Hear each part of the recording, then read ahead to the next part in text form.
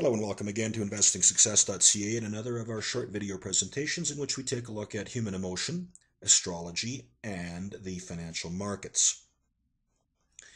In the early 1200s, Italian mathematician Fibonacci, otherwise known to us as Fibonacci, unveiled the golden sequence, or as we call it, the Fibonacci sequence, which goes something to the effect 1, 1, 2, 3, 5, 8, 13, 21, 34, 55, 89, and so on and so on.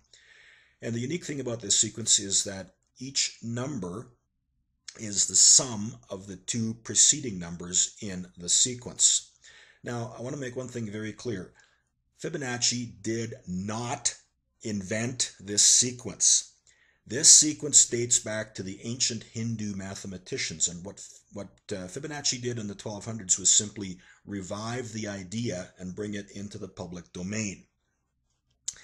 Now, fast forward to today, and author of the book The Spiral Calendar, Christopher Carrolan, has taken these Fibonacci numbers and by careful use of a square root mathematical operator and the 29.5-day lunar cycle, has arrived at a very unique counting methodology. And to see this methodology in action is really quite remarkable, and I do invite and encourage everyone, in fact, to get Carrolan's book, The Spiral Calendar, and read it thoroughly.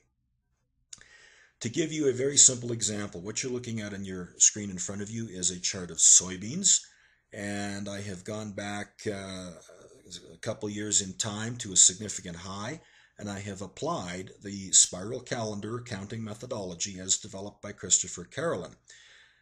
What you can see is there is a correlation, not exact to the very day, but exact enough to use as a trading tool. And if you apply the Carrolan spiral calendar counts, you can see that they do align quite well, in fact, to peaks and valleys in soybean prices. And this is not just limited to soybeans. You will see this application hold true for crude oil, for the Dow, the S&P, and various individual stocks.